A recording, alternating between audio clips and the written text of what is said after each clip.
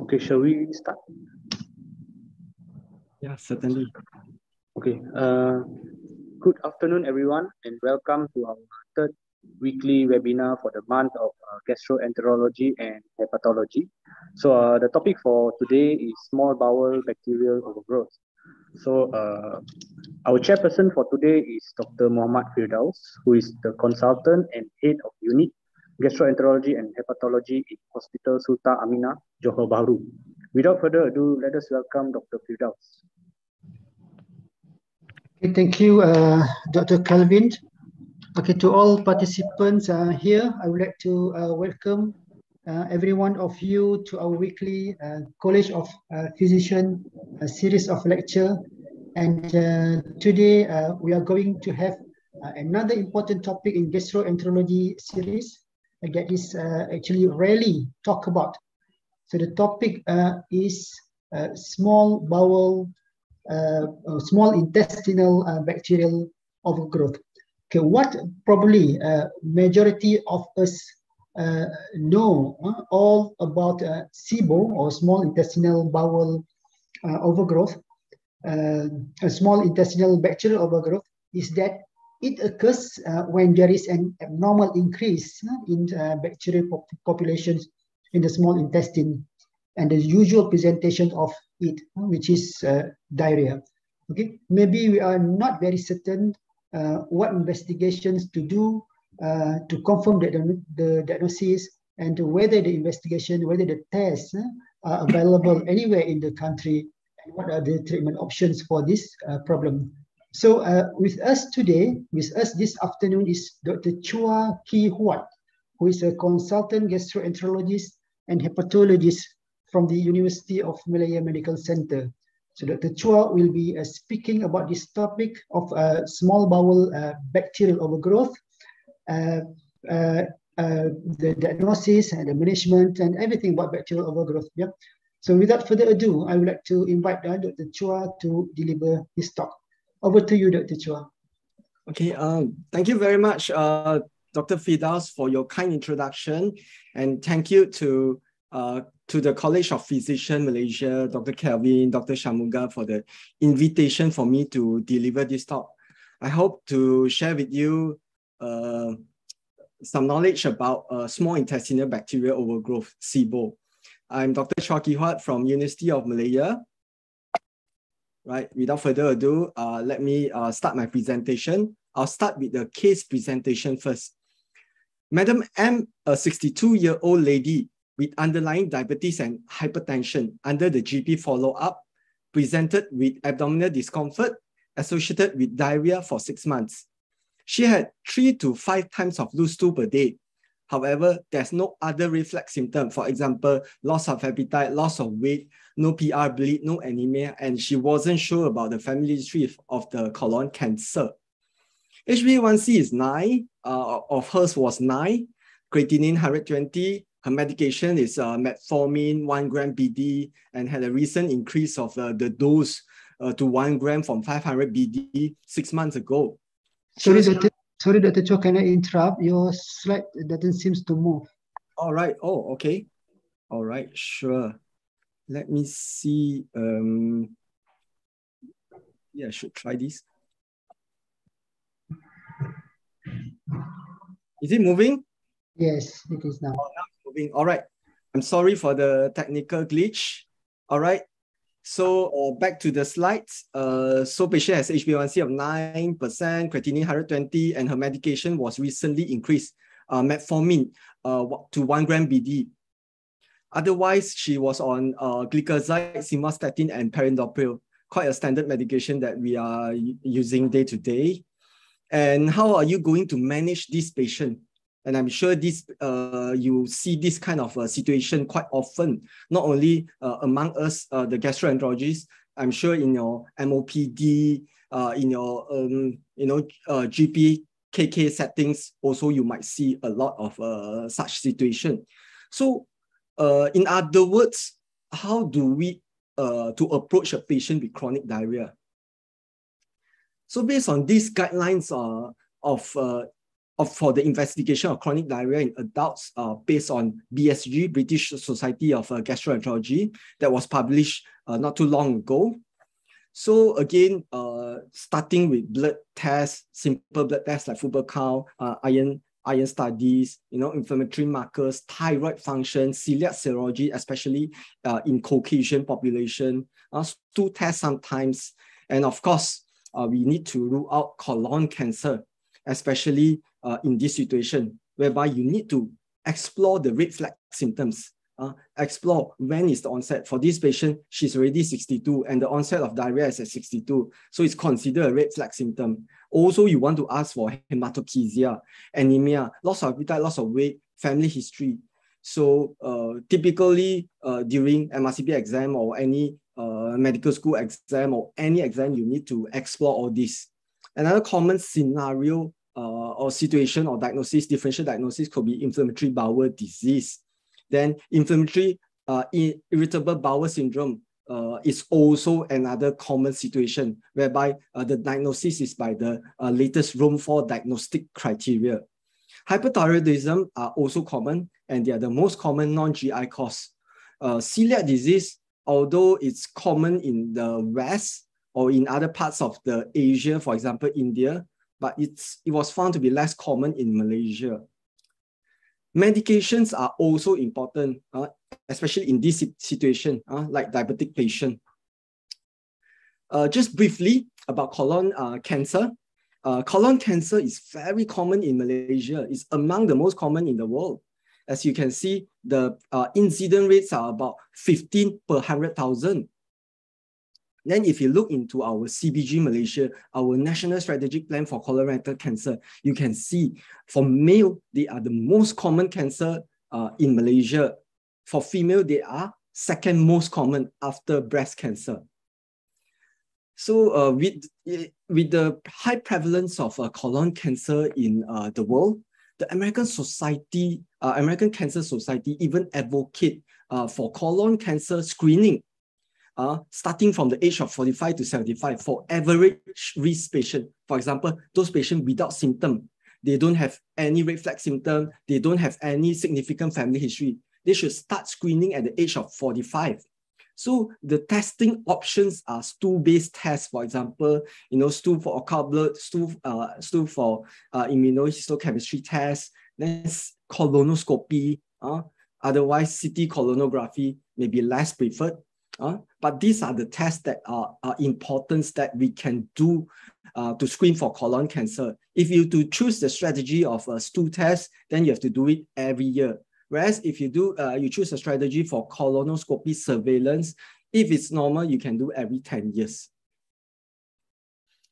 We have also recently published in regards to our epidemiology spectrum of GI and liver disease in Malaysia, especially in our settings, in our secondary care settings, in our specialist clinic, whereby we found that actually functional GI cause disorder is among the most common disease, GI disease, luminal GI disease. Among them, IBS are common. Then followed also among the most common organic cause of luminal GI disease are inflammatory bowel disease. In fact, our centers are the referral center for inflammatory bowel disease. That's why we find quite a high number in our epidemiology trends of the GI and liver disease in our center. Back to the case. So of course, I'm sure most of you will also do the same thing. Switch the OHA, the oral hypoglycemic agent, from metformin to metformin XR. So which I did that as well.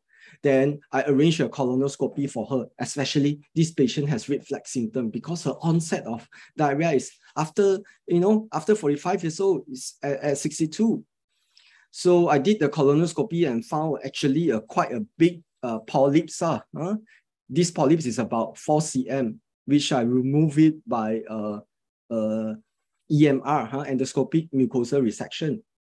So follow up after 1 month. Patient was very happy as her symptoms improved significantly. The diarrhea resolved. But I want to say that most of the time, this kind of polyps, they don't develop symptom. a lot of time it's I mean, they are asymptomatic until they develop, colon cancer, whereby they have PR bleed or diarrhea. So I suppose for this patient, the diarrhea is more of because of the oral hypoglycemic agent like metformin, which are commonly causing all these GI symptoms.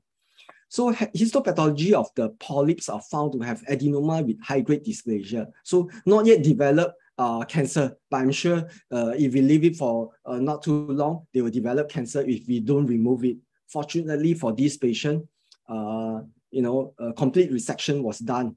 And so she was discharged back to the GP, and we are planned for colonoscopy surveillance in 1 year. However, she came back 2 years later. Because she was very happy within these 2 years, showed not much of GI symptoms until recently, whereby she had GI symptoms. Her GI symptoms recurred, but mainly this time is more of abdominal bloatedness and some diarrhea. Her HbA1c, in fact, is not improving, worsened at 10.5, and did a recent colonoscopy for her, even go into the terminal ileum, evaluate the terminal ileum, was normal, completely normal. So of course, besides our common situation whereby we wanted to rule out back the colon cancer, IBD, even IBS, thyroid, etc., other important things we shouldn't forget is infection. Including, so in exam, we have to ask for high-risk behavior, or we have to take the HIV test as well and look for parasitic infection, explore the travel history as well. It could be because of giardiasis, or even I had a patient not too long ago, a strongyloidosis, parasitic infection that caused, malabsorption and diarrhea. Then quite commonly, I'm sure Dr. Firdaus will agree also, GI tuberculosis can be quite common, especially in this region. Bowel acid diarrhea can happen as well, especially those with risk factor. For example, right hemicolectomy with the terminal ileum resection, whereby the bowel cannot be reabsorbed then. Or those with cholecystectomy, they are higher risk of bowel acid diarrhea. Microscopic colitis always have to rule out, and we can do biopsy during the colonoscopy, but it's less common in Malaysia. Lactose intolerance can be quite common in the Asia-Pacific region, but usually we can get from history. But of course, we can also confirm with a lactose hydrogen breath test, which we have the test in our center. Malabsorption, various malabsorption can happen, especially those with chronic pancreatitis. So they can also have steatorrhea and diarrhea. And also importantly, we want to know whether this is truly diarrhea or fecal incontinence. Less common cause like carcinoid syndrome. Otherwise, we can also think of small intestinal bacterial overgrowth. So for this patient, I've explored other causes which was found to be negative. Then I proceeded to order a glucose hydrogen breath test. In fact, this glucose hydrogen breath test was positive. In order to be positive, you have to look into the hydrogen level. Okay, increment by more than 20 from baseline. The baseline is 33. By more than 20 means if it's more than 53 in any point, usually we will do the test and we ask the patient to repeatedly do every 15 minutes for 2 hours. So by 2 hours or by 90 minutes, actually, in fact, if there's increment by more than 20 hydrogen parts per particle, ppm, then it will be considered as positive. Another level that we also evaluate is the CH4, which is the methane. Any level of more than 10 ppm will be considered as positive. So this patient has actually a positive glucose hydrogen breath test, which is considered as presence of small intestinal bacterial overgrowth. Okay, let's focus, zoom into the our main topic of today, the small intestinal bacterial overgrowth, SIBO. Let's go to the background first. Small intestinal bacterial overgrowth, as already explained by Dr. Firdaus, and it's characterized by the presence of excessive amount of bacteria within the small intestine, which may result in a constellation of GI symptoms. The isolated gram-positive flora may include strep, staph, enterococcus, micrococcus, and etc. And also some gram-negative flora, the predominantly may have E. coli, Klebsiella, Proteus, and etc. So overgrowth of these bacteria may cause a constellation of GI symptoms. In terms of epidemiology, SIBO has been reported in up to 0 to 22%, depending primarily on the type of diagnostic test used. Of course, those with risk factors, for example, the predisposing condition, their prevalence rate, their incidence is higher. And frequency of SIBO is, of course, higher in elderly, ranging from 14.5 to 56. Let's talk about a normal variant of our own GI tract features and bacterial composition and content. As you can see that, okay, so usually our bacterial counts and bacterial content is on the lowish side inside the stomach as well as duodenum and jejunum.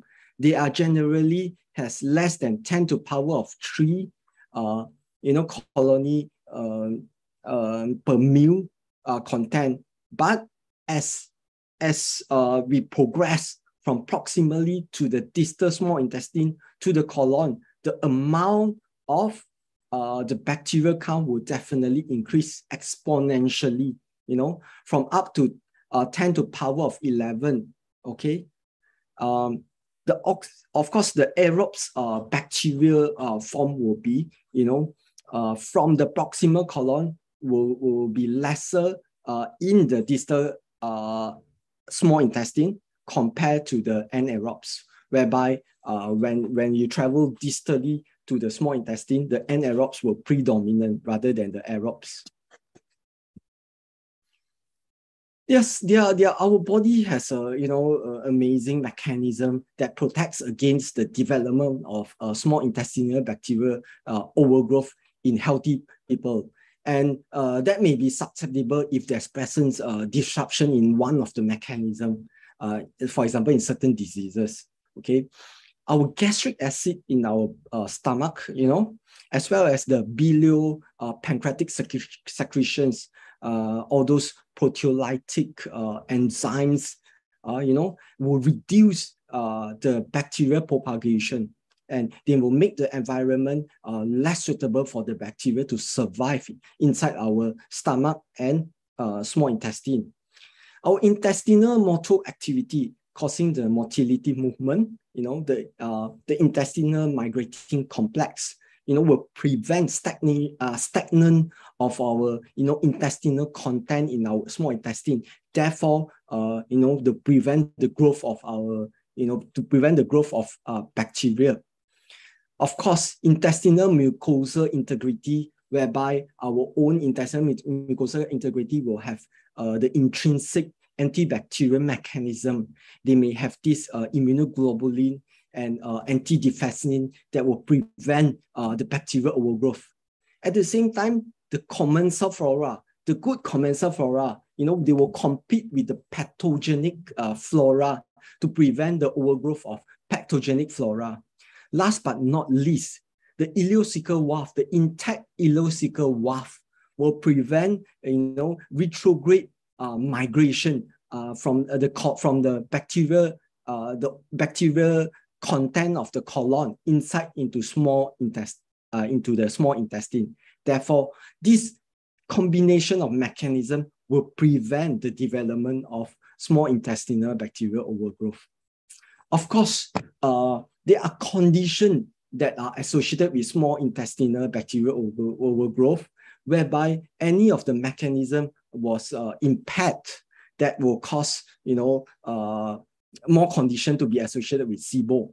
For example, in the situation where mechanical cause like small bowel tumor, volvulus, intersusception, or post-surgical cause like adhesion. So this situation may cause stagnant of the intestinal content. Of course, when you're stagnant of your certain content, there will be there's a good environment for bacterial overgrowth. Systemic disease as well, for example, diabetes and scleroderma, whereby they have motility, dysmotility, their impact in the motility, whereby again stagnant of the intestinal content and promote the bacterial overgrowth. Diabetes also can impact the immunity of the body, and also causing a reduction in our good commensal of the microflora. That will also encourage the bacterial overgrowth. Certain motility conditions like IBS, pseudo-obstruction, they tend to promote small intestinal bacterial overgrowth. Opioids as well as potent anti-secretory agent like PPI, whereby they will reduce the acid secretion, which is has some antibacterial properties. Malabsorptive condition, for example, pancreatic insufficiency, chronic pancreatitis, they reduce the production of pancreatic enzyme. Cirrhosis, immune-related like HIV, combined variable immunodeficiency, IgA deficiency. Others like aging and small bowel diverticulosis that promotes, a stagnant of the intestinal content.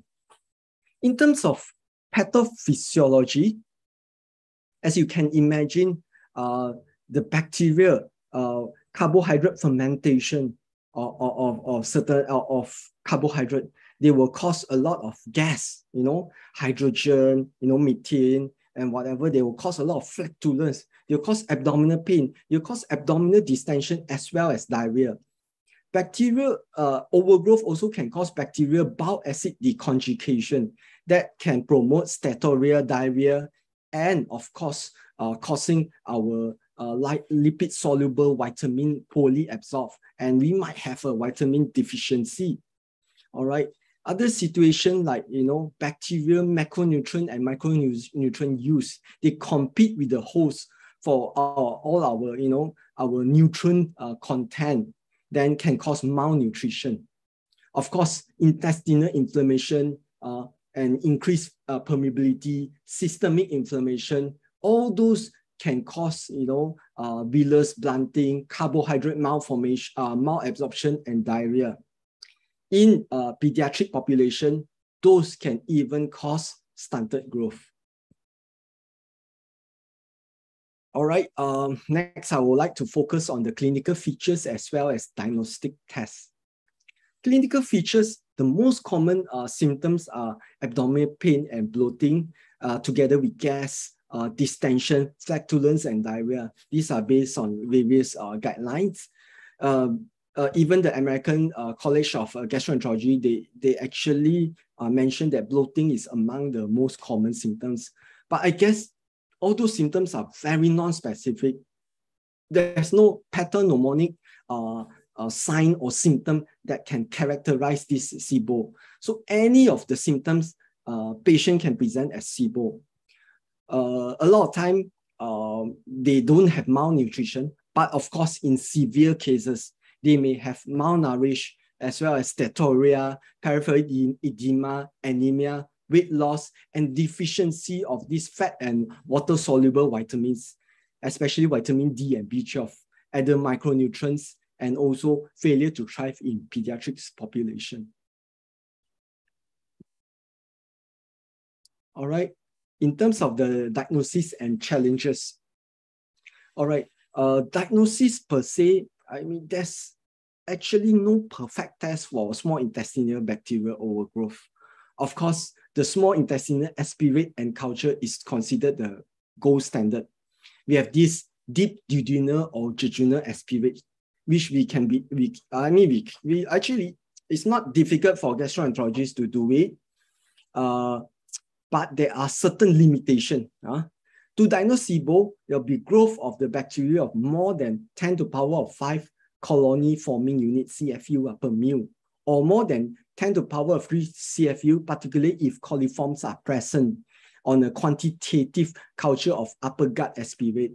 Actually, in fact, we don't culture, I mean, the thing is, at the moment, the guideline is not to culture the type of bacteria, but it's more of the growth of the colony-form unit. You want to diagnose it based on this criteria, rather than just type of the bacteria. But there are so many limitations in this strategy, whereby standardized techniques for aseptic collection of small bowel aspirate samples are not easy. sample handling, and subsequent culture are lacking. So these are the challenges that may be faced by not only us, the microbiologists as well. And it's expensive and invasive. Sometimes only 30% of the gut bacteria can be cultured because difficult to go in beyond the proximal jejunum, or sometimes difficult to go in beyond the duodenum, especially we use the normal scope lah. So with that, there are another strategies that are quite highly recommended by certain guidelines. For example, breath test, quantitative measurement of the breath hydrogen and methane. It's relatively inexpensive, non-invasive at all, and easy to be done. It's recommended as an alternative test comparable to culture by American College of Gastroenterology guideline and North American consensus. This is the machine. Actually, we have it in our center as well in UM. USM also have this machine as well. I'm not sure about other centers. So the principle of breath test, what can we do actually? What's the principle? Actually, human cells are incapable of producing hydrogen and methane gas. So any detection of the hydrogen or methane gas are considered as, must be from something else. For example, small intestinal bacterial overgrowth. To diagnose, to test for small intestinal bacterial overgrowth, usually the recommended substrate we use is glucose, 75 grams of glucose or 10 grams of lactulose.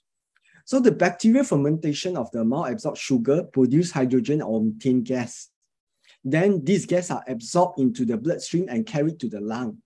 Then concentration of the exhaled breath, hydrogen and methane are then measured to the test. They blew into the test.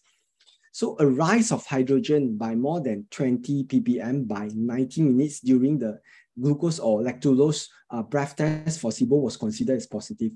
Or any methane level of more than 10 was considered as methane positive. Either one criteria, will be suggestive of small intestinal bacterial overgrowth. These are the examples from the American guidelines where you can see, increment of the hydrogen level in this line. As you can see, more than 20 will be considered as positive. Increment by 20 over the 90 minutes. In contrast, in this dotted line, as you can see, there's any increment of more than 10 by any time over the 90 minutes is considered as positive for methane. In situation whereby, the increment of the hydrogen and methane is less than 10 or 20 is considered as negative. So these are the three examples of breath tests. So how do you choose? Whether you want to choose a glucose hydrogen breath test or lactulose hydrogen breath test. As I mentioned earlier, there's no perfect test for SIBO. Again, the sensitivity for glucose hydrogen breath test is only 0.54 and specificity is 0.83. So in other words, if it's positive, likely this is SIBO, but if it's negative, it may not be 100% ruled out. So on the other hand, lactulose breath test, their sensitivity is 0.42 and specificity is 0.71. So the limitation of GHBT, the glucose breath test versus lactose breath test are, glucose is readily absorbed proximally, meaning that when we swallow the glucose, over the proximal small intestine, for example, our duodenum, jejunum, it will probably completely absorb already. So there's a bacterial overgrowth over the distal part, for example, in the ileum or so, may be difficult to detect the SIBO. So there's a low sensitivity in detecting the distal SIBO. In terms of lactulose are completely poorly digested by the small intestine. So actually, in fact, they might even cause a false positive situation because we assume that our oral to cecum transit time is about 90 minutes. But there are many patients, there are certain patients, not many, there are certain patients that has a oral to cecum transit time that is shorter than 90 minutes, meaning that you take the lactulose, maybe by 90 minutes already reach a colon. and patient that blow the test, it may show positive because colonic microorganism, colonic bacteria will metabolize the lactulose and form the hydrogen anyway. So this may cause the false positive of lactulose. So there are quite a number of limitations here and there for each and every test. So in terms of recommendation from ACG guideline on who to test on, so they recommend that use of a GHBT, glucose hydrogen brake test, or lactulose hydrogen brake test for the diagnosis of SIBO in patients with IBS. But it's a conditional recommendation, very low level of evidence. Number two, they also advise use of GHBT or LHBT for the diagnosis of SIBO in symptomatic patient with suspected motility disorder. I mean, for example, all those with scleroderma or even diabetes patient with, autonomic neuropathy also may be considered. Then use of GHBT and LHBT for diagnosis of SIBO in symptomatic patient with previous luminal abdominal surgery.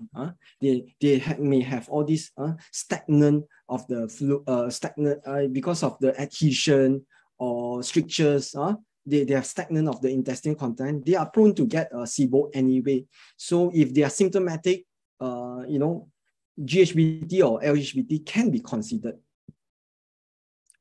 Let's go through some systemic review as well as meta-analysis. In this meta-analysis of 25 studies with 3,192 patients with IBS and 3,320 controls, where you can see SIBO prevalence in patients with IBS was significantly increased compared with control, with an odd ratio of 3.7. So a patient with IBS has higher prevalence of frequency of SIBO compared to controls. And who in terms of patient with IBS diarrhea compared with patient with IBS constipation was more commonly associated with SIBO. With the odd ratio of 1.86, meaning that SIBO in patients with IBS diarrhea are more common compared with patients with IBS constipation. Similarly, in our center, and actually, in fact, we have done a collaboration with USM. We have found also small intestinal bacterial overgrowth in various FGID cases. We did a case control studies. We found that actually IBSD is the one that are significantly associated with SIBO, with a prevalence of 24% compared to 10% in control. And it was statistically significant compared to other functional gastrointestinal disorder. We have also submitted another paper for publication, look into the impact of small intestinal bacterial overgrowth in patients with IBS to look at the symptoms and quality of life. We found that all IBS patients, right, about 26% has SIBO. Among the SIBO population, 36% has severe IBS measured by the validated score, like IBS SS score, IBS symptom severity score. 36% versus 16% among the non-SIBO IBS patient. We have run through a multivariate analysis. We found that SIBO was the only independent factors associated with severe IBS. And the presence of SIBO was associated with poorer health-related quality of life. So perhaps there are more reasons for us to do the test, breath test for IBS patients, especially in those with IBS with diarrhea. The fourth recommendation from the ACG guideline to test for methane using the GHBT or LHBT to diagnose the overgrowth of methane-producing organism in symptomatic patients with constipation. However, the level of evidence is still very low. So in a systemic review and meta-analysis that were published back in 2011, 9 studies, 1,277 subjects were examined by breath test. A significant association was found between methane on breath test and constipation, with an odd ratio of with an odd ratio of 3.51. So certain patient with constipation, mainly is the slow transit constipation type of patient may be associated with methane positive small intestinal bacterial overgrowth. Okay, now I would like to talk about the final portion, the management strategies. So management strategies need to focus on treatment of predisposing condition to prevent the recurrence and also to start the appropriate antibiotics and correct the nutritional deficiency. This is the Asian guidelines or consensus on SIBO that was recently published. So if you have a clinical suspicion of SIBO, should go for a SIBO test like GHBT or gut aspirate culture. Then investigate for underlying cause. If SIBO present, treat with rifaximin. That's a recommendation. If present of nutritional deficiency, manage the nutritional deficiency. If there's no response, reassess again. And if positive again, we treat with rifaximin. If there's presence of symptomatic response, you may just follow up. If presence of recurrent symptoms, may reassess and retreat with rifaximin. To prevent recurrence, of course, you want to treat the underlying cause. Predisposing condition may consider cyclical or rotating antibiotics, probiotics, or prokinetics. So rifaximin, rifaximin is a structural analog of rifampin that inhibit bacterial RNA synthesis by binding to the DNA-dependent RNA polymerase. It's a non-absorbable antimicrobial drugs effective against both aerobic and anaerobic gram-positive as well as gram-negative bacteria. A lot of time I tell the patient that it's a gut-specific antibiotic. So in a meta-analysis of 32 studies, including more than 1,000 patients with SIBO, frequency of eradication of SIBO with rifaximin was as high as 72.9%, which is good. The ACG clinical guideline, the American guideline, suggests that the antibiotic of choice is non-absorbable antibiotic, rifaximin. They have an efficacy of 61 to 78%. For many centers that do not have rifaximin, some other antibiotic may be considered. For example, amoxicillin, cipro, doxy, metronidazole, neomycin, which may even more effective for methane positive. Neomycin combination with rifaximin might be more effective for methane positive SIBO. Norfloxacin, tetracycline, and Bactrim. But suggested antibiotic is rifaximin if possible. There's a recent publication in the UEG, the European Journal. They suggest that rotating antibiotic versus single course antibiotic. Rotating antibiotic have a higher chance of eradication of the SIBO. How they rotate the antibiotic? They use a metronidazole, about 500 TDS for 10 consecutive days. One after the other with norfloxacin 800 mg per day or ofloxacin 400 mg per day for 10 consecutive days for 3 months. Means that first month they use metronidazole, second month they use the other one, then third month use another one again. Compared to those antibiotic like azole only, like metronidazole, or quinolones like cipro, etc. So they found that rotating antibiotic in fact has a less failure rate compared to the single antibiotic. So back to the case, Madam M. So the key component of management of SIBO, including the following. So we should do treat the predisposing condition. I'm sure the HbA1c, all of you will be jumping here and there. The HbA1c of 10, so I referred to endocrinologists for optimization of HbA1c. Okay, then start the appropriate antibiotic, rifaximin. Then, in our center, we don't have the 550 mg dose. So we have the 200 mg per tablet dose. So I started 400 mg TDS for 2 weeks. Then correction of nutritional deficiency if present. Fortunately, not in this patient. So after 1 month, I repeated the GHBT and it was normal and her symptoms improved significantly. She was also started on the BITS regime sub-Q Insulatard and empagliflozin by the endocrinologist. And the home glucose monitoring was under control subsequently. So just a little bit more on recurrence of SIBO. Recurrence of SIBO can be common. In an Italian study, can be 12.6%, 27.5%, and 43.7% for those successfully treated recurred after 3 months, 6 months, and 9 months follow-up, respectively.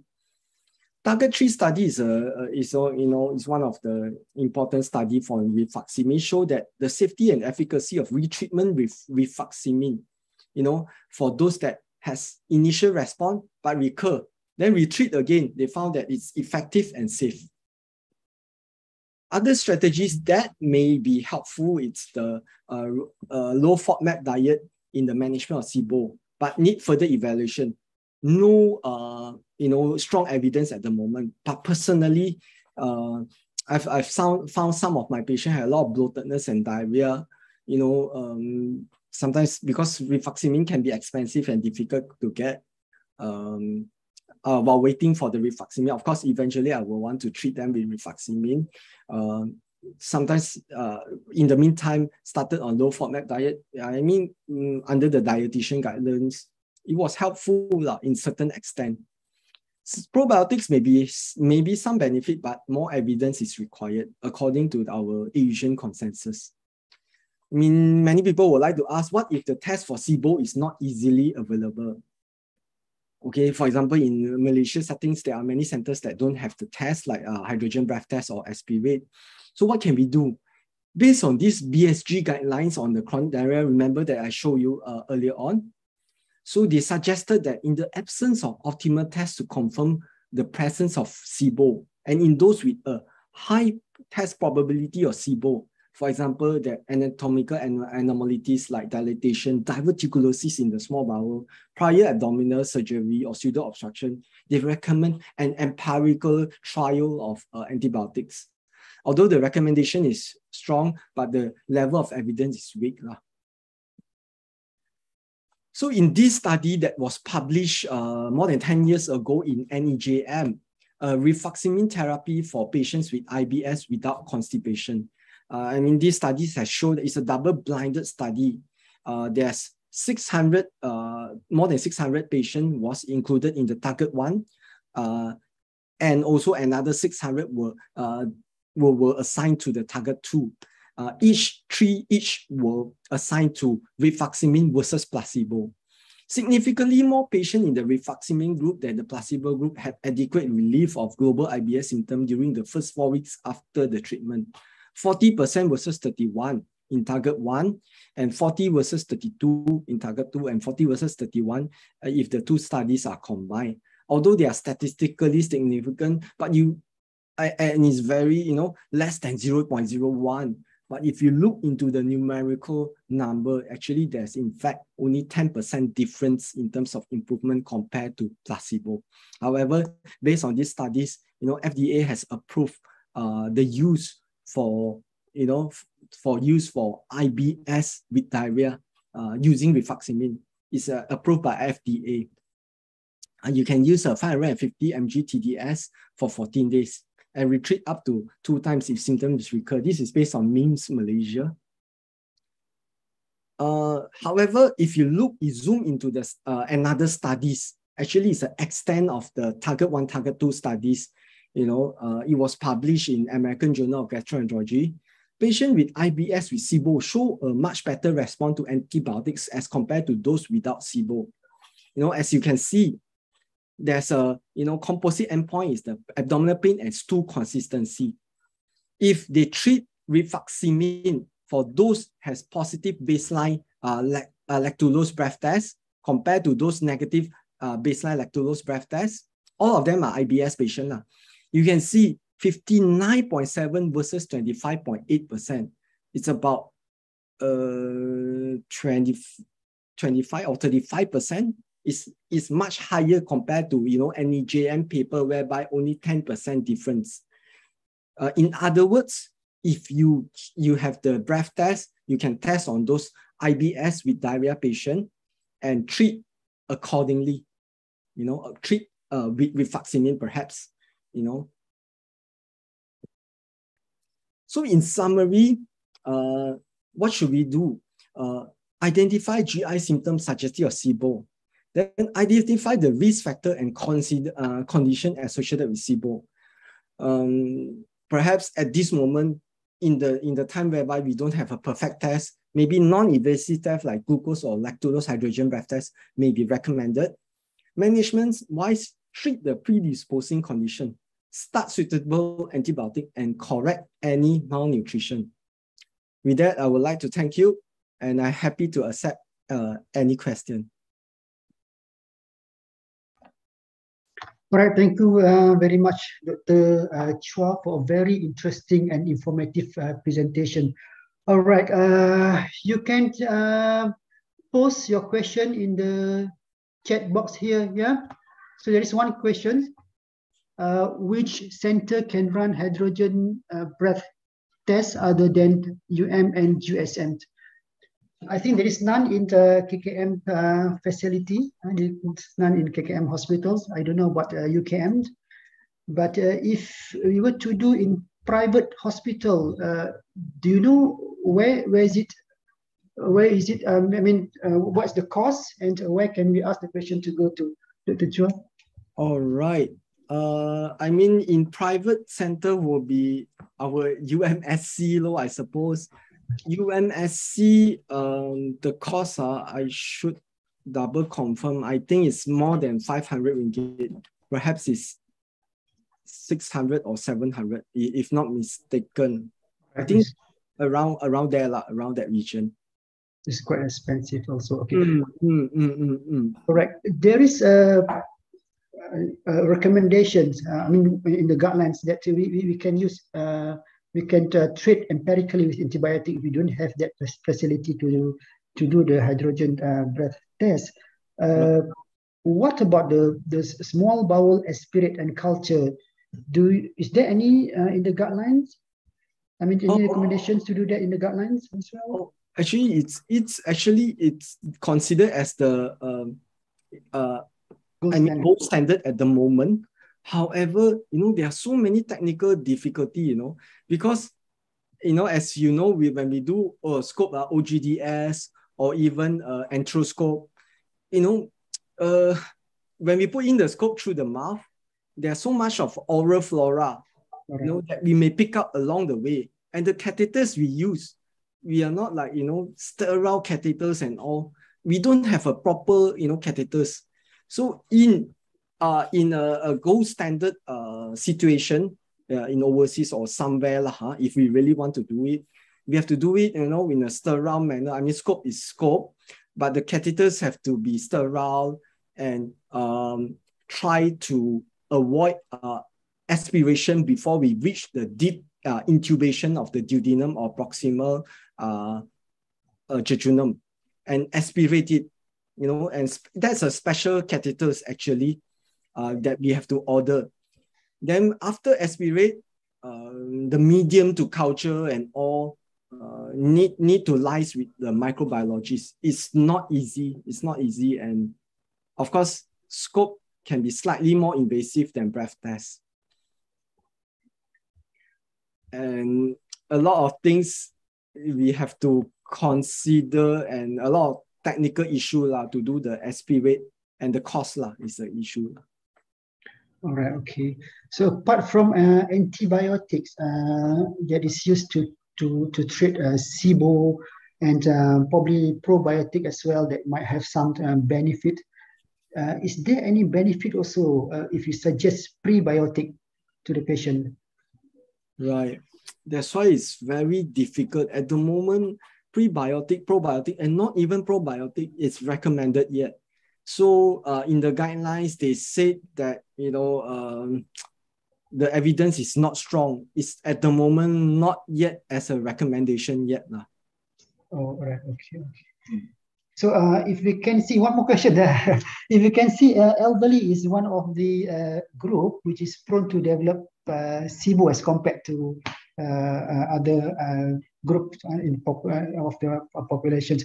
So what makes this group more prone to have SIBO as compared to general population? Why is it so, is it? Yeah. Okay, because in elderly, the motility is slowed down due to various reasons, due to this myopathy as well as neuropathy of the small intestine, thereby whereby they have more slow transit of their intestine, including they are more often associated with constipation. So with this slow transit, in terms of motility, they have a lot of stagnation of the intestinal content.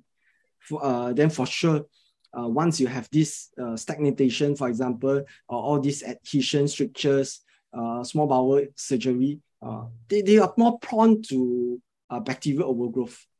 Okay. So, yeah. It's partly, mainly because of the motility problem as well. Yeah?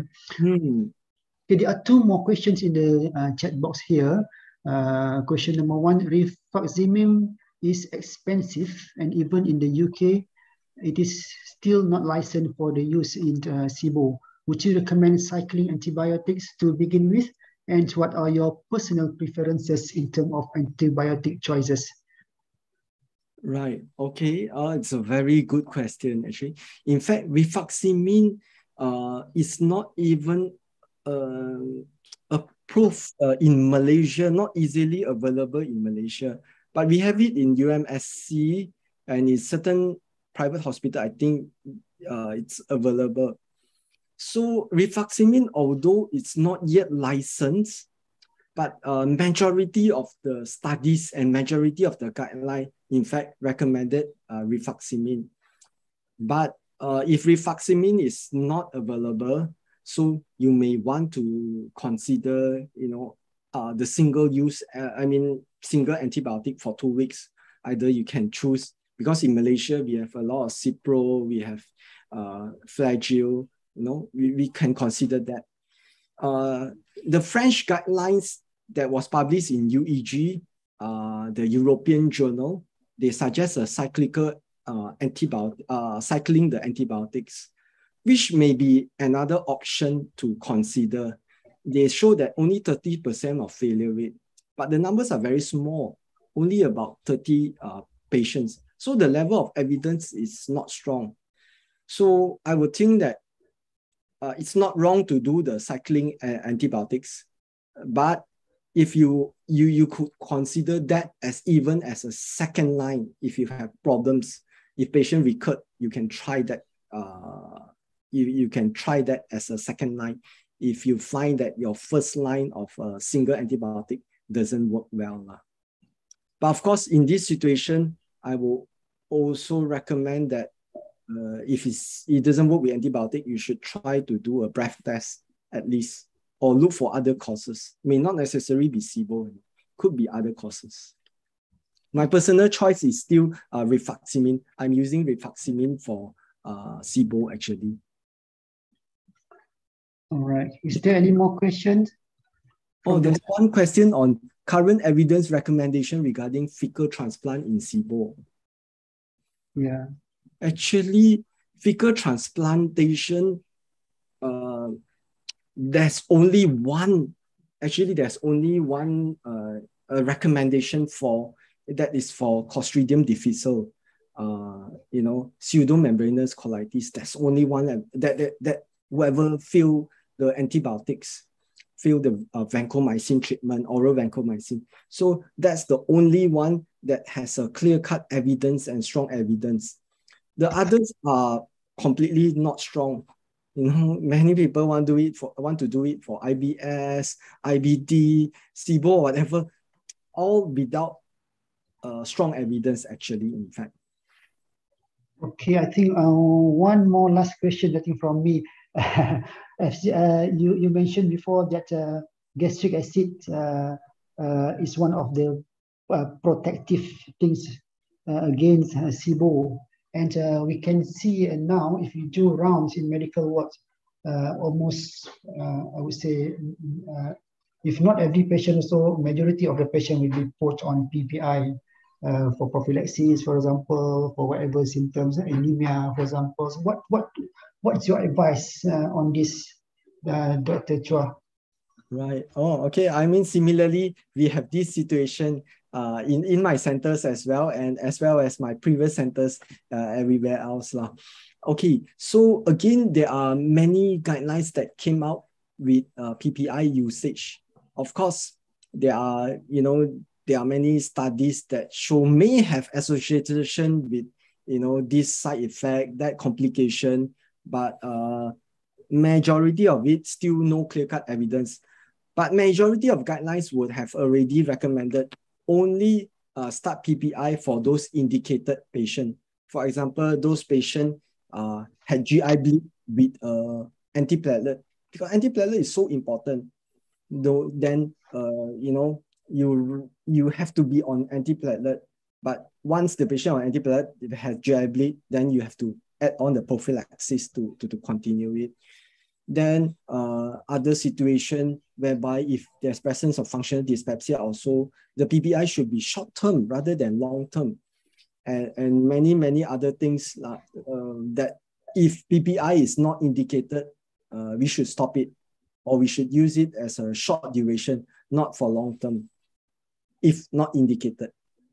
All right, okay. Dr. Firdaus, do you have any thing to add on and advise? Basically, it's nothing with regards to PPI. As you said, we can see majority of patients being put, probably some of them probably really unnecessarily. So I think we should avoid that if really not necessary to be on that medication. Okay. Exactly. All right. If there is no more questions to Dr. Chua, I would like to thank Dr. Chua again. Thank you very much for his excellent talk today. And thank you also to the organizer and all the participants today. I think we will wrap up the sessions here. Till we meet again. Thank you very much. Thank you very much. Bye-bye. Happy New Year, everyone.